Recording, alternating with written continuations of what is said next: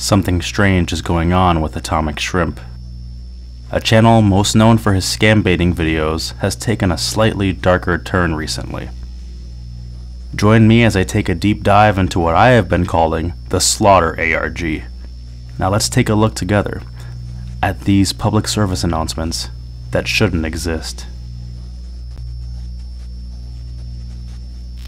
Every year on November the 9th, the villages of East Slaughterton, Middle Slaughter and Slaughter Bottom come together for the annual Three Slaughters Festival of Screaming. The winner will be awarded this delightful cow, confiscated by force from last year's winner. Here's Colin, a new addition to our panel of judges this year. Here's Glenda, she's also excited to be taking part. And look, there's George. He's busy making the sticks with which the runners-up will be thoroughly beaten. If they didn't scream loud enough to win, they certainly will after they lose. Isn't that right, George? Never mind. Make sure you come along to the Three Slaughters Festival of Screaming. I scream, you scream, we all scream. Because participation is compulsory. Now I don't know about you, but I would not want to live in Slaughter Valley. Especially if participation in this is compulsory. If you're not aware, compulsory means forced. So far we have 3 strange towns with an immense amount of control over its citizens. They seem more like prisoners when they're forced to participate in events that will actually cause them to get beaten afterwards. Something's not right in these slaughter towns. Something is very, very wrong. But let's continue with our next public service announcement from the Slaughter Valley Events Authority. What else do they have in store for their citizens? For residents of the ancient market town of Slaughter Cross, here's something new that's opening this week. Our very first foreign restaurant. Here you will be able to enjoy the interesting flavors of faraway places. Sample dishes made from exotic vegetables, assorted regulated meats, and seasoned with exciting spices and flavors from parts of the world beyond the perimeter wall. At Slaughter Cross Foreign Restaurant you can sample all 4 of the flavors of outside without ever attempting to leave the town. Do not attempt to leave the town. This message was brought to you by Slaughter Cross Perimeter Control. Do not attempt to leave. The next town we see featured is Slaughter Cross. In the video entitled Food, we learn how isolated and how controlled Slaughter Cross really is. Apparently they're getting their first ever foreign restaurant in the town. Doesn't seem like they eat many different kinds of food, as this is their version of different kinds of meat. Seemingly solid cubes, as we see salt poured over a block of wood and fruit. Eyeballs seem to be staring out of the foreign restaurant as we see the 4 foreign dishes: mushroom dish, variety dish, carbohydrate paste, and nutrient cubes. It seems as though these are the only kinds of food that they have. And we are reminded, do not attempt to leave.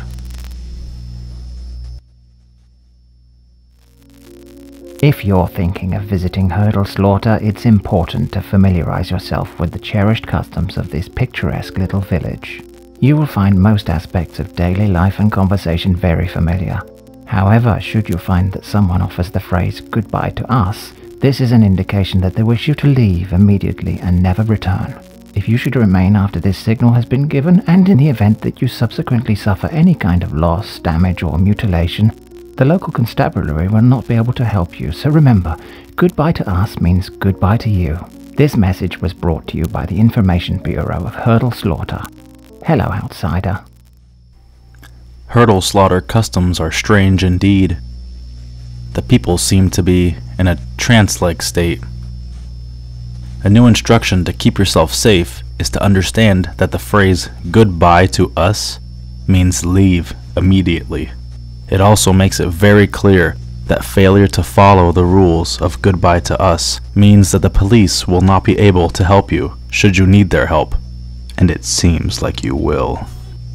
Brought to you by the Information Bureau of Hurdle Slaughter, this feels like a tourism video for a Lovecraftian town in the making. Mass psychosis seems to be a likely possibility. The slaughter towns may be home to some kind of dimensional rift that is affecting the population and causing them to slowly go insane. We wish to inform consumers that Sloster sauce is available once again and is now safer for human consumption. In the 90 days since the incident, our product development and testing staff have been working themselves and each other to death to slightly improve the safety of this traditional condiment. In honor of their sacrifice, we are delighted to introduce the new product lineup. Sloster Original has been reformulated to make it slightly safer for human consumption than before the incident. For the younger consumer, here's Sloss with added natural ingredients to make it really moreish. And for the health conscious, how about Sloster Light? Same viscosity, but lighter. Of course, the recipe is still a carefully guarded secret, and it's probably best that way. There's never been, relatively speaking, a safer time to experience the peculiar consistency of Sloster sauce. Never exceed the lethal dose. Sloster sauce.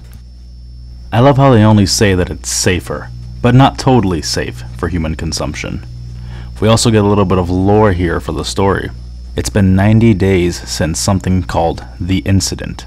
What happened at this incident, and how did it affect the towns of Slaughter Valley? We are yet to find out. I find it interesting that whenever handling any of the sauces in the video, the person is always using tongs or very thick rubber gloves so as not to touch their bare flesh. Why are they trying to get people to eat it? The narrator announces that workers have been working themselves to death to slightly improve the safety of this traditional condiment. Why is it so important? What does it do? They even introduce Sloss for kids and Sloster Light. In the Sloss for kids, it clearly states at the bottom of the screen, do not operate machinery. And for the Sloster Light, new reduced cadmium recipe. We are shown Sloster sauce being poured with reckless abandon on seemingly 2 pieces of food as a normal serving suggestion. So there is a lethal dose that is commonly known, and they just advise you not to eat that much. Seems strange that they would willingly sell something they know is lethally poisonous.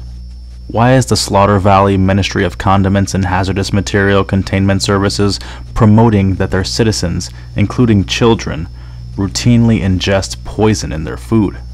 Is this preparing them for something else?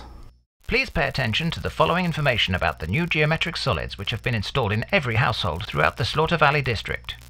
If you have been issued a cube, you must feed it daily with the nutrient fluid. You can buy additional fluid at your local chemist.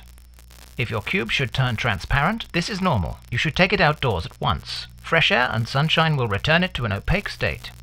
If you have been issued an assortment of geometric solids, do not be surprised to find them moving together across surfaces or through the air. This is also perfectly normal.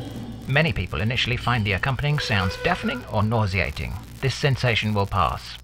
If your geometric solid begins to change into human form, this is also completely normal. Take it outside immediately and incinerate it completely. A replacement will materialize spontaneously. Which brings us to safety. You may be wondering if your geometric solids are safe. We would like to respond to this concern by assuring you that the geometric solids we have installed in your homes are absolutely necessary. Strange new sculptures of various geometric shapes have been installed in everyone's homes throughout the Slaughter Valley district. If you were issued a cube, you must feed it daily with a strange nutrient fluid. If your cube becomes transparent, they reassure us that this is normal. You must take it outdoors at once and leave it to get sun and fresh air to return it to its normal state. If you have been given an assortment of shapes, they tell you, don't be surprised if the shapes begin to move across the ground on their own, and also that they may float. Again, we are told this is normal. The sounds that these objects produce when moving is said to be deafening and also causes nausea, but this effect is said to pass after prolonged exposure. Next, we are told that if your object begins to take human form, you should take it outside and burn it as soon as possible. We are told once again, this is normal. A replacement object will materialize in your home from some unknown source soon after you destroy your human-shaped one. To assure its citizens that these geometric shapes are perfectly safe, the announcer simply says that they are absolutely necessary. This video was brought to us by the Slaughterfield Experimental Geometry Sciences. What are these strange geometric shapes, and what are they really for? The people of Slaughter Valley seem to be guinea pigs for some strange weapon, or the victims of slowly invading enemies that are currently unknown. Come to Slaughtermouth Seaside Resort if you really feel you absolutely must. Whether it's an unnecessary stroll on our lovely beaches, spoiled only by you walking on them, or imposing your undesirable existence at a quiet and delightful cafe that does not require your patronage, we have a statutory obligation to state there's something here for you. While you're here, why don't you take a nice walk across our scenic archery range, or enjoy a short boat trip out to sea? At Slaughtermouth, these are just two of the many things waiting to happen to you. If you insist on inflicting your bothersome presence at Slaughtermouth Resort, the residents of our unique and special coastal village are legally required to present this thin veneer of welcome. Slaughtermouth Seaside Resort. Come for the afternoon, stay for the rest of your life. Slaughtermouth Seaside Resort doesn't seem very concerned about attracting customers. First, they scold the potential customer for ruining their beaches, then proceed to insult them by calling their existence meaningless. We then see the strange phrase again, "goodbye to us," given by the waiter to two diners, implying that they have to leave immediately. The people making this don't want anyone to come visit, it seems, mentioning that they are legally required to say that there is something there for you. This has been mandated by the Slaughter Valley Tourism Colloquium.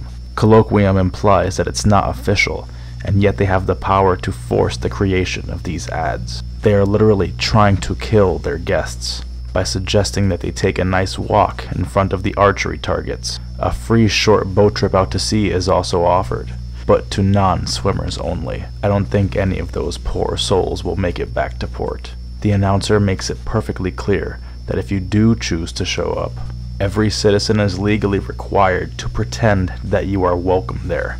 You are not. The words "please keep driving" are inscribed at the bottom of the welcome sign. This one ends with the tagline, "Come for the afternoon, stay for the rest of your life. Something strange is definitely going on." Are you ready for Alphabet Day? She isn't. On Friday the 3rd of January, the Administrative District of Slaughter Valley will fully adopt the new alphabet. You're no doubt already aware of the forthcoming changes. To recap, the new 29-letter alphabet includes 3 new variants of familiar letters. These are intruding A, broken H, and silent S. There are also 2 completely new letters. These are the gathering verb letter Kluzmox and the scattering noun letter. Some people may experience difficulty perceiving the letter, either visually or audibly. If you are affected by this issue, you must visit your local conformity station, step inside the conditioning cubicle, and press the button clearly marked with the letter. 2 letters, R and N, will be completely abolished. You will no longer be permitted to use these after the 3rd of January. In most cases, they may be simply omitted from words, and no legal penalties will be incurred. In case this proves difficult, you must substitute the letters W and M, respectively. So make sure you're ready for Alphabet Day. Here's Alphabet Day.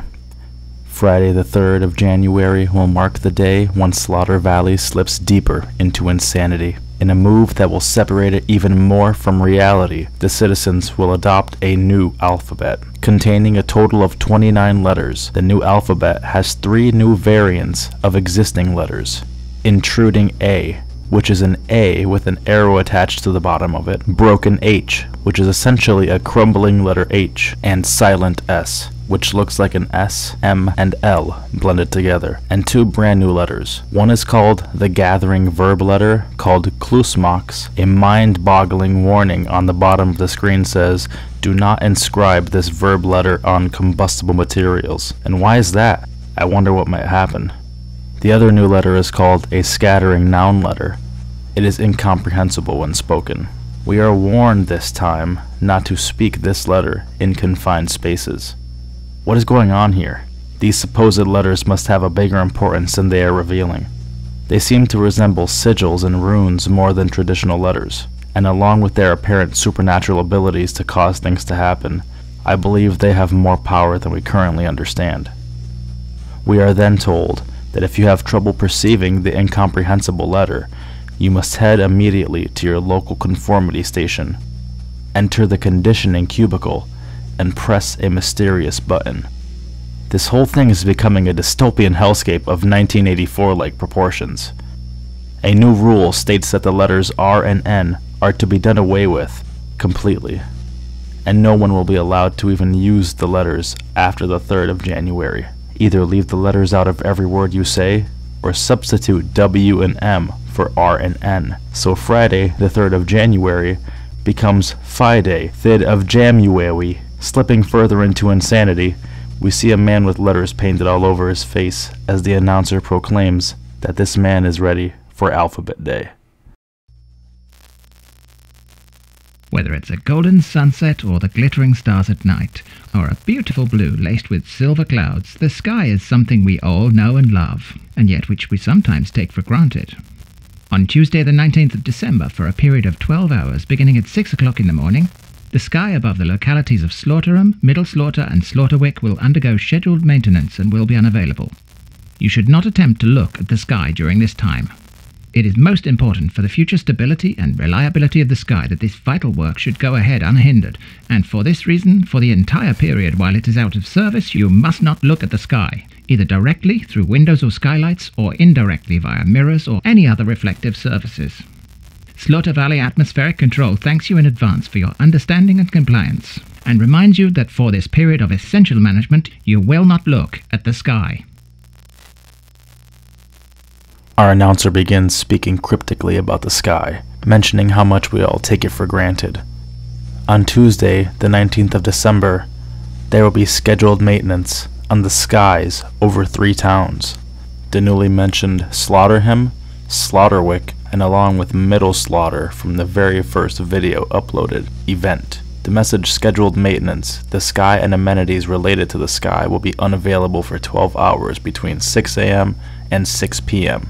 Slaughter Valley Atmospheric Control, the organization responsible for this particular PSA, urges people to not look at the sky at all and to avoid even reflections of the sky.